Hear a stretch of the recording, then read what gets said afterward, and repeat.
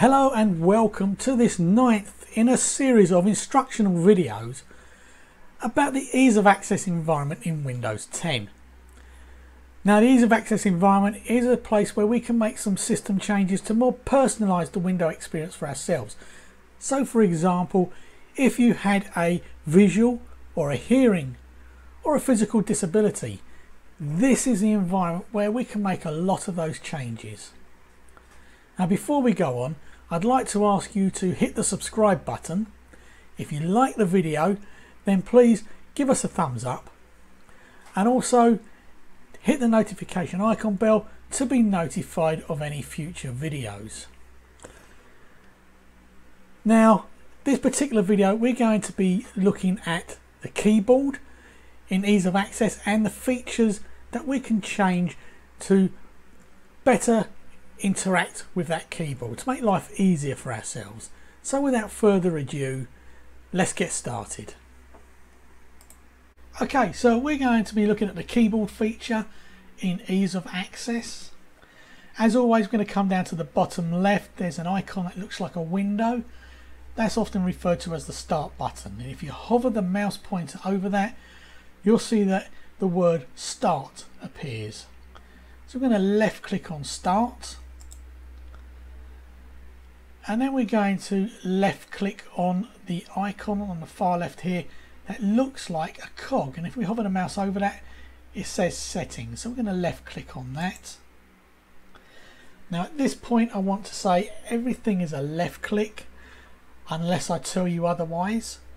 There is one point in this video where I do a right click, and that is purely for demonstration purposes.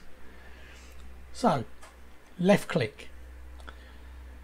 Now in this Windows settings environment, this is our springboard to where we can make a host of system changes affecting how we interact with Windows operating system.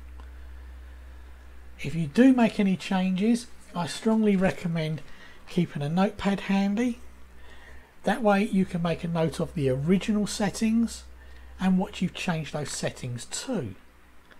That way you can always revert back to the original if you're not happy. Don't have to remember it, you've written it down because it's easy to forget. Now we're going to be going to the ease of access environment. We've talked about vision. If you've missed those tutorial videos, please go back and check them out. Same again for the hearing section. Again, you can go back and check those out. We're looking at the keyboard. So we click on keyboard, and we have several options here, and I'll just quickly scroll down to the bottom. So you can see there's quite a few options that we have here. As always, when we use these toggle keys, to save us coming back into this environment, we can make a note of this keyboard shortcut. And this will come in handy in a moment, and I'll show you why. But for first, we're going to use this toggle switch to turn on the use your device without a physical keyboard. Now, why would you want to use your device without a physical keyboard? Several reasons. One of them could be that the keyboard is damaged in some way. The other one could be that you have a physical disability, so you can't reach the keyboard, but you do have a touch screen or you have your mouse. So let's have a look at this. Let's turn this on. So this is our on-screen keyboard. You'll see it's the classic QWERTY keyboard. These other keys here, we're not going to discuss those. That can be for another video, or you can experiment with those. We're just going to concentrate on the bare bone basics at the moment. So let's open up Notepad. And we're going to type something. We're going to type, let's say Mary had a little lamb. So we would use the mouse, we would left click, and everything's a left click.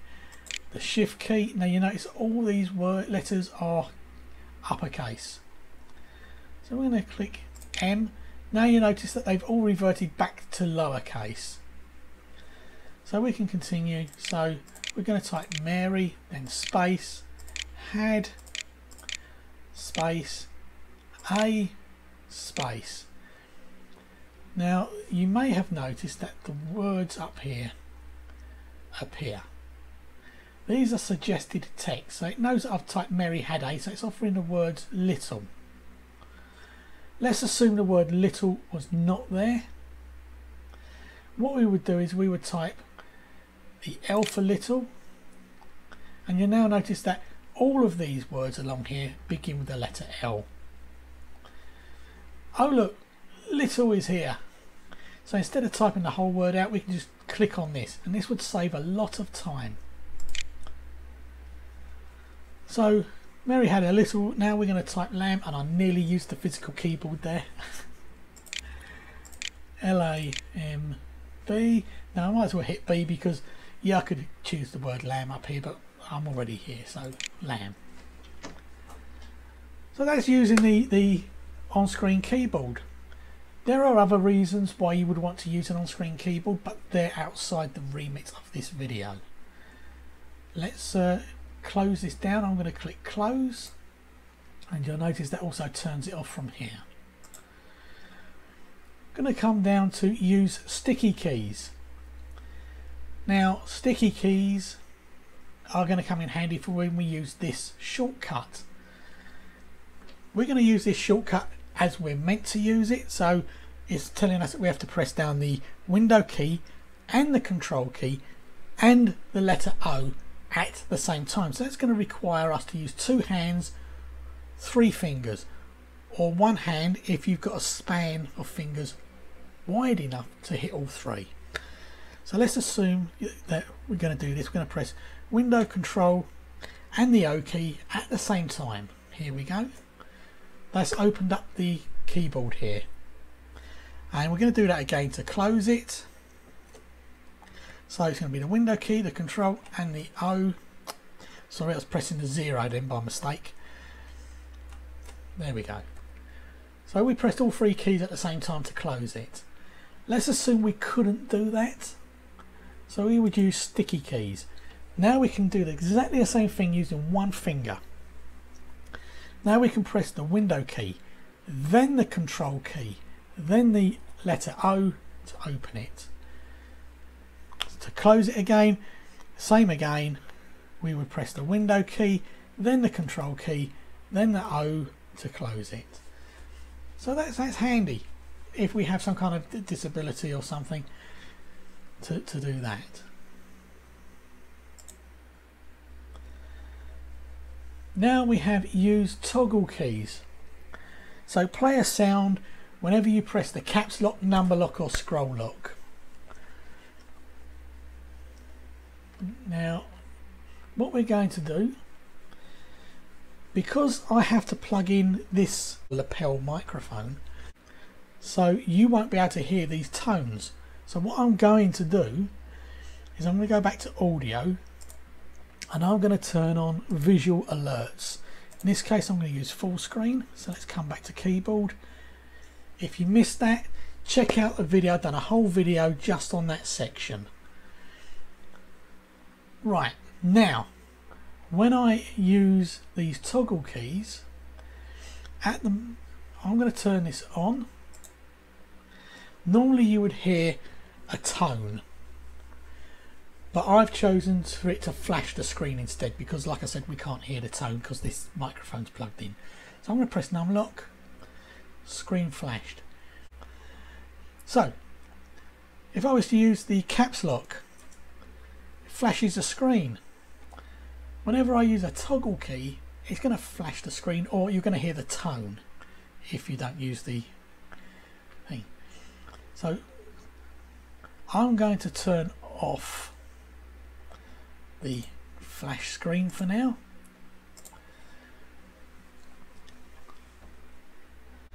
So we're going to turn off the toggle key, and we're going to be looking at use filter keys.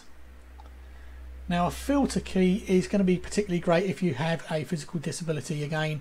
So say for example you have a shake or a tremor in your hands and you would accidentally hit the same key several times. Makes typing a nightmare. Filter keys will make our life a lot easier for that reason. So let me show you something before I turn it on. I'm going to come down below Mary Had a Little Lamb, and I'm just going to press Q. Now I'm sure we've all had a bit of fun with this. We've pressed and held down a letter key just to see how far we could go with it. I'm going to come down one more line, but this time I'm going to turn on use filter keys. So what I'm going to do now is I'm going to press and hold down the letter Q, and my finger is pressed and held down. I'm not releasing it, it's still on there. It's not scrolling across the screen, it's just staying put until I take my finger off and put my finger back on again. Again, nothing's happening. Again, I'm pressing and holding and nothing's happening. So if you had a tremor, we can change that. So that turns on that feature there. We're going to turn off use filter keys. Change how keyboard shortcuts work. Now this is a section where I am going to be right clicking, but first I'm going to show you before I turn this on. We're back on my desktop here. Now if I was to right click, so that's the button on the right side of the scroll wheel on your mouse, we have this drop down feature come down, and you'll notice it says view, sort by, refresh and so forth. None of these have any kind of an underline at all, but all of these have a function key that we can use. So let's go back to here. So keyboard shortcuts are also known as a function key or hotkey and so forth, several different names. So let's turn this on. Now let's go back to the desktop. I'm going to right click again, and remember this is just to show you. If you look closely, you'll see that certain letters are underlined. That means if you press the function key, the FN key, and the letter that is underlined, that would bring that feature up. So let's say that we wanted to rearrange these icons. I would press the function and I would press the O, and that would bring up another section here as to what I wanted to do here. But this is outside the remit of the video. I just wanted to see what that was. Print screen shortcuts. So let's turn on the print screen shortcut. So I'm going to press print screen, and at the very top it's giving us a snip. They call it a snip. We can choose part of the screen or whole screen or whatever. Let's stick with the traditional whole screen, full screen snip. I've just taken the picture of the screen and it shows a picture down here, so I'm going to click on this picture in the bottom right. This is the picture I've just taken of my desktop. We can make some alterations here, but that is a different story altogether. Then we can click save, and you would click save as, and you would give it a name, but this automatically gives you a name to use. We're not going to do that. Just wanted you to be aware of that feature. Print screen is great. So turn on print screen shortcut, and it makes life a bit easier. So let's say you had an error message pop up on the screen. Quickly hit print screen, and then you can save that image. So a technician can see what's wrong. They can read it for themselves instead of you writing a long string of numbers down. Bottom bit here, leave those ticked. You can play around with it to your heart content. I just wanted you to be aware of everything here. So that was your keyboard. We have some other settings we can go to over here, but again, they're outside the remit of this video. Have a look at those, play around with those to your heart's content, make a note of any settings before you change them. So I hope you found this video informative. Thank you for watching.